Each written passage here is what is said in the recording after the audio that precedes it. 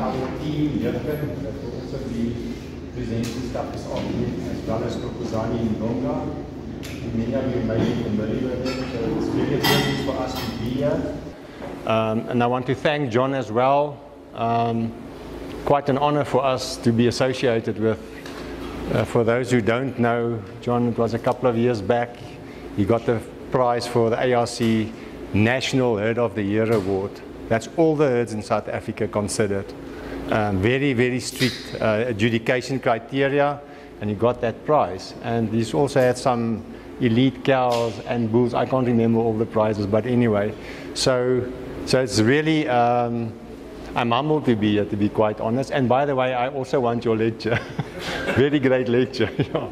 So I'm going to talk to you about performance recording, and I'm not going to prescribe. 90% of the information that you're going to see comes from stakeholders, agricultural stakeholders, and from farmers. We as scientists, we repackage it often, like we repackage research into information that we get from farmers, by the way, and then that information goes back to industry to help industry. Okay, and I'm going to focus on principles. I'm going to skip slides here and there because I don't want to be more than 25-30 minutes at the most. Okay, and I'm going to try to convince you, not just convince you, to make you passionate about performance recording. It's a very simple but extremely powerful, if not the most powerful technology out there. If you don't measure, you don't have data. If you don't have data of yourself, you will not know if you can run 100 meters under 10 seconds. Who's got a time for himself? Nobody. There can be Usain Bolt among yourself, but you just never measure. Okay. So I'm going to just put the industry in perspective for 5 minutes, and then I'm going to jump to real stuff about performance recording, the challenges as well as the opportunities. Just a quick one. Agriculture production, 358 billion rand. As you sit here, there, you are contributors to this value. Okay. The meat and the food there at the back comes from farmers like you. Really, really important. Okay. So this very, very important when it comes to food security in South Africa. If there's no farmer, food security will be zero. And I'm going to show you some shocking statistics just now. Okay, I'm not going to go into all of this. Animal production specifically, 151 billion. Okay, gross value of the cattle and calves that were slaughtered in this period, 40 billion, more than 40 billion. It's a massive industry. And since the industry is so big, there's a lot of competition.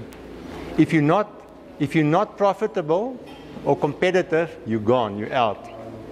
And I'll show you, and that's where performance recording comes in. Okay. And it's been estimated, if we look at the potential of agriculture, specifically animal production, we can add another 8.2 billion rand. So there's a lot of opportunities despite the fact that there's lots of challenges. Okay, I always say a challenge always creates an opportunity. COVID pandemic created a fantastic opportunity for many people, amongst others, the people making the medicines. If you go read about how much money they made, single companies, you are not going to believe it. It's hundreds of billions of dollars, not rand. Okay, just as an example. Okay, so John mentioned we have the latest stats. I must just tell you something. I love stats, but I don't know how to work it out. And what I always get from stats, depending who you talk to, which reference, stats as a rule differ from who you talk to. So sometimes you have to, some people will say there's 11 million cattle, other people say there's 14 million. 3 million is a massive margin. Okay, so I try to stick, I don't use, by the way, Facebook statistics. I try to get it from real peer-reviewed publications or organizations that's accredited. Okay. We have more than 40 cattle breeds in South Africa, lots of products, We have a lot of diverse environments. That's where these come in. Some people may tell you, some of the farmers, it's far too many. It's for you to decide, depending on what your goals are and which area in South Africa you farm. We slaughter more than 3 million cattle per year. Million, that's a lot. In the last 10 years, from 2010 to 2020, 10 million tons, not kilos, 10 million tons of beef was produced. It sounds like it can't be true, but all the stats say the same thing. And if you work out from this statistic, then you see it's actually true. I'm trying to, not to show you all the stats, but to picture the size of the industry where you are fitting in, and you need to find a space somewhere. There's a lot of competition. Coming back to, again, why you need to performance record. Okay, that's that one. From 2010 to 2020, almost 10 million tons of beef. You can go work out what the monetary value of that is. It's huge, okay. Okay, so for those of you that want to export, at the moment we export 4 to 5%. The aim is, if you look at the experts in the field, like the RPO, BFAP and those people, they say we must grow it to about 20% in the next decade. That's a big jump, but there's a lot of opportunity. There's a lot of factors that affect this, like foot and mouth and many other things, market forces, etc. Bottom line is a lot of opportunity here. So we have about 60 million people in South Africa. Stats also differ there a bit, 60.3. And the farmers that feed these people, 40,000 roughly commercial farmers. Some people say it's 30,000. Some say it's 50, so I took 40. Okay. Almost 250,000 small-scale farmers and about 3 million subsistence farmers. Those are the people that put the food on my table every day and your table. Okay. The 60 million of us, by the way, that we think there is. People will say there's probably more. The livestock sector, that's how important this farming sector is, supports about 13 million people directly. That's about a quarter of South Africa's population. If you take the livestock sector away, the agricultural sector, we will all die, to put it very bluntly, to be very honest. There will be no food. 13 million people directly being supported by agricultural sector. This to me is a shocking statistic. This is a formal statistic from national as well as international bodies. More than 1 in 5, about a year and a half ago when I researched this, it was 23% of people is going to bed tonight. Many of them are children, no food. Did you know that? 23% of people are going inadequately to severely inadequately, no food. That's horrible if you think about it. Okay, just coming back to the farmer, the important role that you have to play in terms of food security, national as well to a degree, household food security. Because if the market forces and all those things that affect it are not great, even if there's enough product, people can't afford it. And performance testing in a way relates to affordability of a product. Okay, John touched on some of these things. I'm going to show you some stats on the feedlots in terms of feed conversion ratio. These are just all the farmers, just in a nutshell, the commercial farmer, which is about close to 60% of the farmers in South Africa, and the way they farm, highly competitive environment, of course. Then the emerging farmers, most of them or many of them lease land, very different production system. A lot of it communal land and things like that. And then of course the communal farmers that use communal grazing.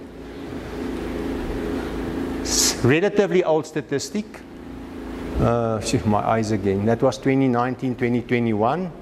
The prediction was that the demand, and that's where you as the producer comes in, will go up by about 8%.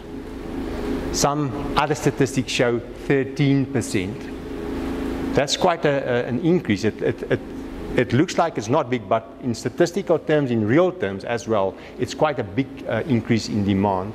And you have serious competition. KFC, Kentucky. Because of the price and other market forces and the feed and all those things, they're one of the biggest, well, livestock-wise, they're the biggest sector, no? The chickens.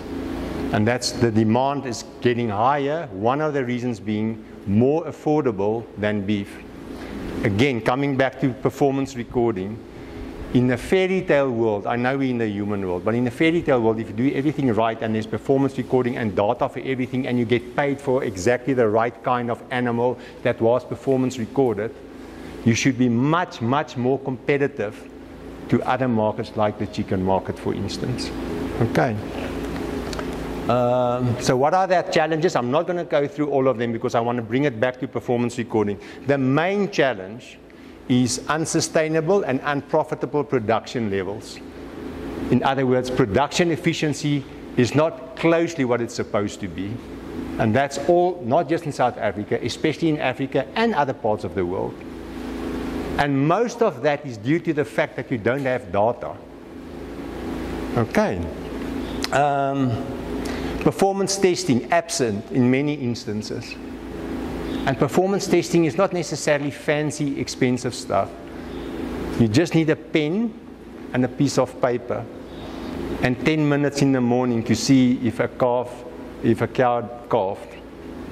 And at one point, how much did the cow weigh? When did the cow, what was the weaning weight of the calf, and things like that. Okay. And this is the other one, and this links onto the market of the commercial /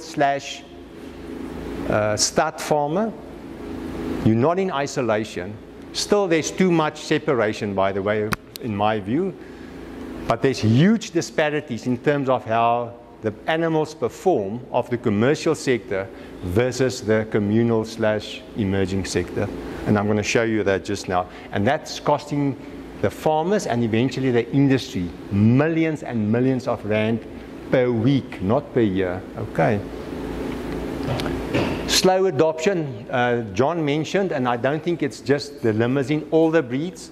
There's many farmers still in this age where people almost walk around on maths, almost, that still don't do performance recording. Okay, I think part of it may be, there's many reasons. One, if they start telling you you're going to get $50 or $100 or whatever for every record you send in, people are going to think twice because of the power of money. But the bottom line is, it's still slow. Although people have been recording, they say in the biblical times already, there's some stories of how they checked out the sheep and the goats with the horns and how they selected. That's performance recording in a way. But still now in 2023, and many people just don't, yeah, we can talk about that for a long time. Okay, let me just see. I'm not going to go into all of that. I spoke about the disparities, which links on performance recording, communal sector, and the small-scale sector. And we know fertility, by far the most important one. No calf, no money. It's average 40% versus the commercial sector, 61%, versus the elite sectors, 85%. A lot of challenges, but also opportunities to get that up. Do you agree? That means only 4 out of 10 cows give calves. So what are you doing with the other 6? I had a farmer that always asks, he said, did the cow calf? He says, no. Did you sell her, or did she become biltong, or did you keep her? He believes strongly she should be biltong like as soon as possible. Now I want to show you this. This one is about, I think 13 years, no, not that much. It's about 10 years old, 8 to 10 years old. Real statistics. I'm just going to look at the calving percentage, which is one of the most important ones. So in the previously disadvantaged sector, it was 40%, very low. Then they had a special development program at the time. Dr. Baldwin Nengovela was in charge of that. And he showed within, I think, 3 to 5 years, how you can take this from 40 with all the right knowledge and the persuasion and getting them to adopt simple stuff. They're not doing anything space age there. They were only recording the basic stuff. When did the cow calf? Okay. It took them from 40 to 61%. In terms of monetary value, it's very, very big. If it was true for the whole of South Africa, I'm going to show you some real figures. What is the monetary increase if you can enhance fertility in the national herd just now? Okay, but can you see what happened from 40 to 61? That's huge. It's 21%. Lots, millions and millions of rand. The other one also, in terms of why people sometimes don't do performance recording and things like that, they're too much in silos. Because at the top you have the seed stock producers, right at the bottom you have subsistence farmers, the one with the 3 or 5 animals maybe, and the genetics supposedly should flow from the top to the bottom. One of the problems is the people here don't talk to one another enough, not by far. Today is one of these events where people from different sectors talk to one another, share their experiences, share some advice and things like that. But by far, they don't link to one another enough. There are many people, if you ask them, who's an ARC or what is performance recording, what are you talking about? It should be logic, you know what I'm saying? Okay. This one I got, I think it was, but you may associate with this, Blue Allen, also one of our previous winners. He said that in his case at least, over 90% of the bulls that he sells go to commercial and emerging farmers. That's his market. It's not necessarily always another stud farmer. No? Okay, and then he said, these farmers or breeders are, these people that buy from them are their bread and butter. You need to supply them with the right genetic material. And you will only know that if the animals have been performance recorded. Okay. So these are some of the technologies, the opportunities, because a big thing is we need to improve productivity. You need to be more profitable at the end of the day to be able to compete in your market. If you don't compete, the market's going to push you out. Okay. So we need to get all these technologies, especially the easy ones. The starter one is not genomics. It's a great technology, by the way, that the limousines were also involved with. But it's a up-there technology for stud farmers. You must start with the most basic stuff, the pen and the piece of paper where you record when a cow calved. Okay. We need lots more focus on training and skills development and things like that. I'm not going to go into all of that. And now the sector can be grown. Okay. So let's get back to the basics first. Why do we, and the following few is, why do we need to record?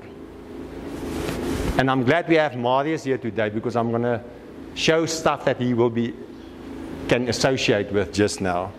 In terms of visuals, which is also important. Structural efficiency is important. And the other thing is, I'm one of those people, if you put, visual is very important for many farmers as well. So you can have a Lamborghini here and a Ferrari. I will never ever take the Lamborghini. I just don't like a Lamborghini. For me, my brother says he will take it immediately if it was possible. It's too hoekig. What is it in English? It's too squarish. Whereas the Ferrari is more smooth for me. It just tells you how important looks is also. Besides the fact that it must be structurally efficient, looks is also important. Some people don't like specific breeds for whatever reason. They like other breeds. That's all human. Okay. So we want to get back to the basics quickly. And that comes to genetics. None of us are unique. Why? Almost unique. Why am I saying this? As you sit there, you are 99.9% related to me on gene level. Did you know that? I'm not exaggerating. Any animal on this farm is 99.9% on genetic level. I'm going to show you now how we discern. Related to an animal in China. Did you know that? Can you see the challenge? How to use the minute small part, the information, to select between different animals, or humans for that matter. Okay. So the question is, are we unique? I'm very proud to say that I'm 99.9% on genetic level related to this guy. I don't think you will want to say that of me, by the way, if he was still alive. Okay. So this one is for Marius as well. So just to demonstrate a principle, this is Jay Cutler and Eddie Hall. Okay? In terms of looks, if you had to go for looks and size, it's pretty obvious which one will be preferred. If this guy stands on a stage, I don't know if he'll win any competition if he does this. Okay. This is the former Mr. Olympia. I think he won it 4 times. Olympia is the top of the top in bodybuilding. Massive guy. Perfect physique. So in terms of physique, structural, and like or not, by far the better one. By far. But you must never underestimate looks. Eddie Hall. What do you think this guy may be good at? Strongman. World strongman. He won it only once. So, then now you put them through a performance recording as an animal. This is a deadlift. Like, which one of these two? Look at this guy's size, guys. This is Jay and Eddie. What do you think is the difference? 500, he didn't get anything on stage. Nobody liked him because he picked up his world record holder 500 kilos from the floor versus 300. Can you see the difference in looks as well as performance? I'm just trying to demonstrate something. You cannot see this. People looked at him when he stood there and said, "Ah, no, Eddie, you're not going to get anywhere." Only guy to ever have lifted 500 from the floor. Okay. So looks can be very deceiving. So what's the rationale? Another one behind performance testing. There's 4 cows there. Can you see genetics? Which one of these cows you think is a top performer? And which one do you think is not a great performer? Just take a guess. Which one looks like the one that you will not want? My dad was a looks guy as well, but it was many, many, many decades ago. You think that one? Marius, lead us here. Can you see they look pretty different? That's a Drakensberger and that one. They look pretty different. How do you know what is the reproduction of these cows? By looking at them and their performance. You can't say. My dad would have slaughtered this one. All 4 of these cows were the top in South Africa of the entire breed at the time. This one about, I think, 4 years ago. These all last year, no? Elite Cow Award. To get an Elite Cow Award, the animal must have the best performance of all cows in the entire breed, in the entire South Africa. You would not have said this by necessarily looking at them. That's why in this particular class, looks don't count. We just look at performance figures. And then later on, of course, at one point, you must bring in looks as well. People don't want stuff that they don't like. That's how humans are. Okay. And it's the same with these bulls. Bottom line is, can you see things like feed conversion ratio and average daily gain? 2 of the 3, well, the 2 together is one of the 3 most important profit drivers of a feedlot that affect how much you and I pay for our steak in Checkers. Okay, you can't necessarily see it. I'm just going to touch on one or two. Why not? An animal, cattle specifically, have about 20,000 genes that do lots of different stuff, amongst others fertility, feed conversion, and disease resistance or susceptibility, and you can go on and on and on. Okay. And look at this one. Despite the fact that the animals are pretty homogeneous when you have selected, especially applying performance recording, one bull, one cow has at least 8 billion different combinations that can go into the first calf, and the second calf, and the third calf. It's amazing if you think about it. And it's the same with humans. Humans much more. If you go do the research, they say with humans, for me and my wife, if we have another child, you can have as many as 10 to the 27, the power 27 different combinations of genetic makeup. It's like it can't, you will think it's impossible, it can't be. But it's true, they've worked it out and you can see how they do it. But look at all the possible with cattle. At least 8,000 million genetic combinations in a calf and the next calf and so on. And still they're very homogeneous if you think about it. Okay. Yeah, I'm not going to go into the rest. You can read the rest if you want it.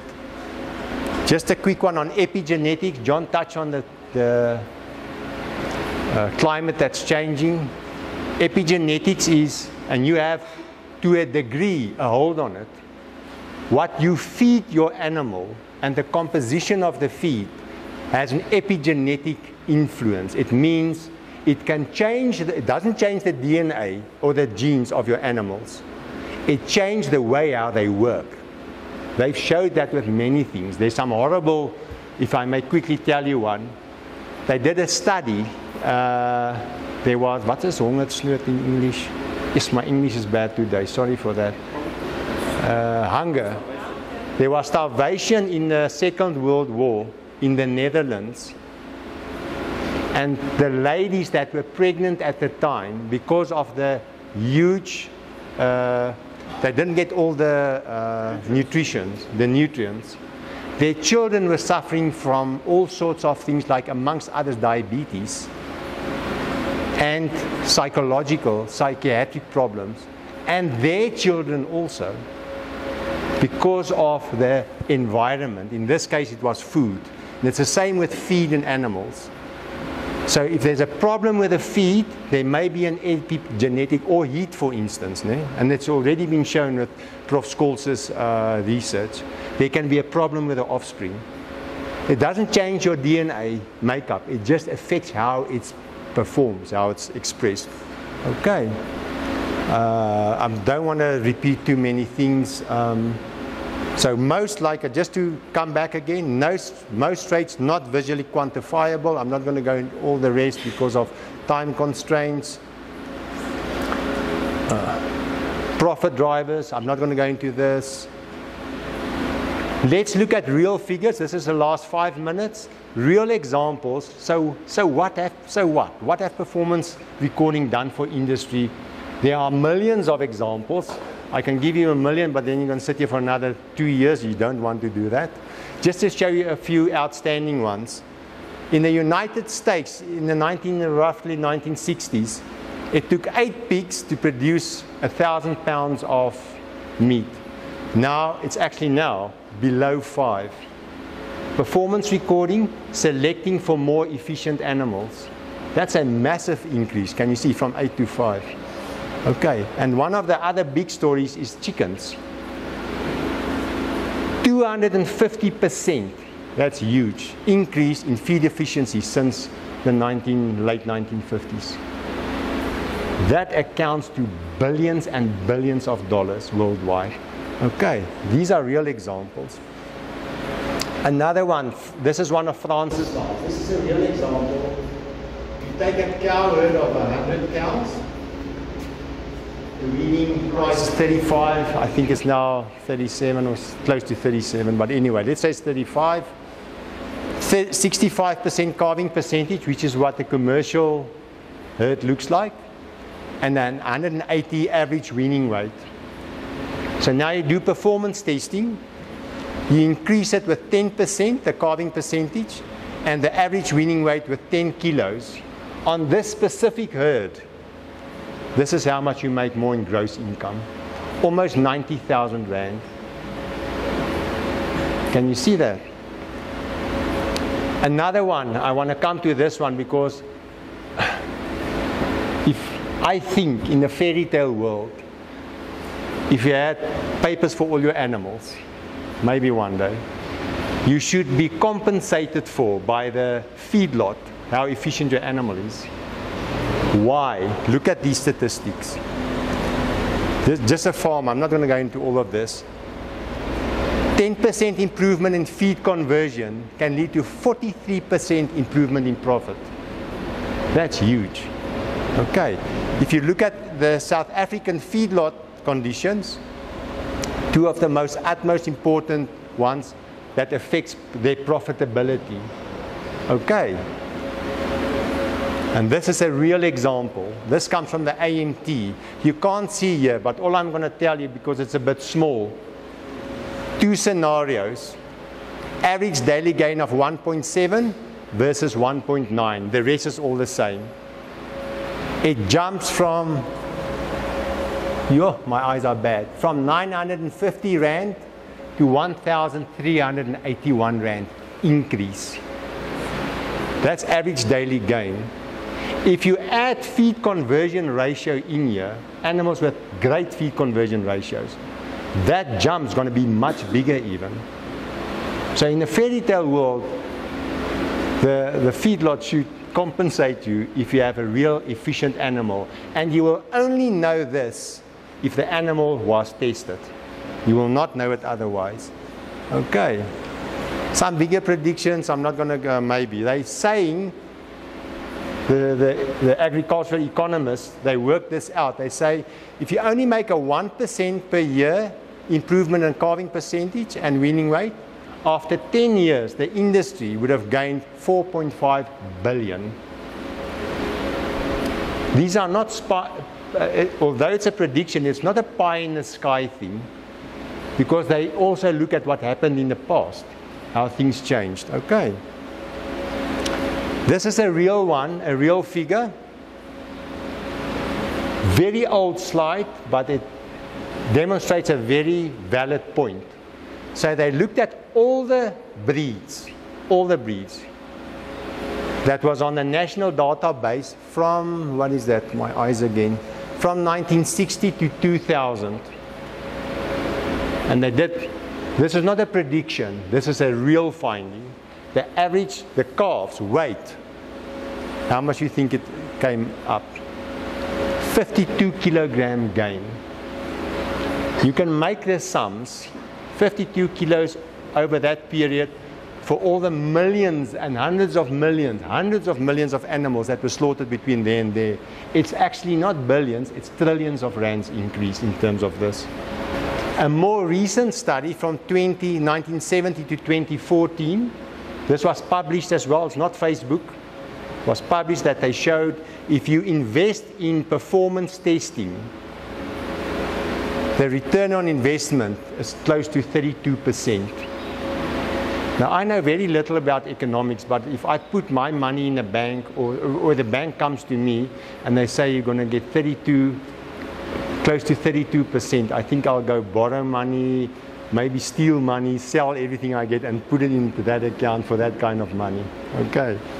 Some international people, especially from the USA and Europe, they make economic predictions that say genetic improvement, which is only possible if you do performance recording, can be as high the return on investment as 1 in 18.